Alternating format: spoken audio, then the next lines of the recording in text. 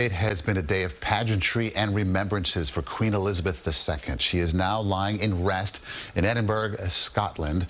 We have a live look for you now inside St. Giles Cathedral. 4 o'clock in the morning there, mourners walking past the Queen's coffin. A week of service, prayer, and reflection began today as the United Kingdom says goodbye to its longest-serving monarch. And a somber moment as the Queen's children stood silently, holding vigil by their mother's side. CBS 2's Kristine Johnson is in Windsor, England.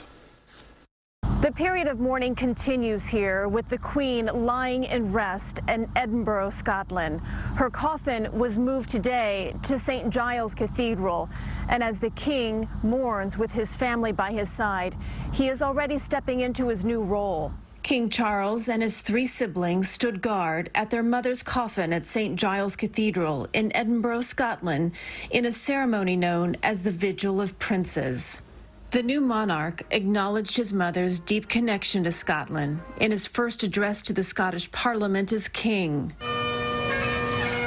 In a solemn procession, the King, Anne, the Princess Royal, Prince Andrew, and Prince Edward walked behind the hearse carrying the Queen's coffin as thousands lined the streets to pay their respects. The new king also took time to personally thank well-wishers. I think it's all very emotional, the fact that he's out so close to his mum's death. Earlier in the day in London, King Charles addressed the British Parliament for the first time as king, vowing to continue in his mother's footsteps. She set an example of selfless duty, which, with God's help and your counsels, I am resolved faithfully to follow.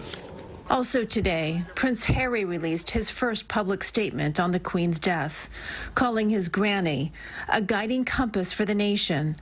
Back here in Windsor, there are just too many flowers and cards to count that were left for the Queen, and castle staff are just having a hard time keeping up with the sheer volume of it all. Each day, they move the massive amounts of tributes inside the castle gates and then line the drive with them. On Monday, the Queen's coffin will pass through them as it makes its way to her final resting place. Now tomorrow, Maurice, we will all move to London as the Queen's coffin arrives there tomorrow evening. For now, that is the latest from Windsor. Back to you. Okay, Kristine, and stay with CBS 2 and CBS News New York for complete coverage of the death of Queen Elizabeth.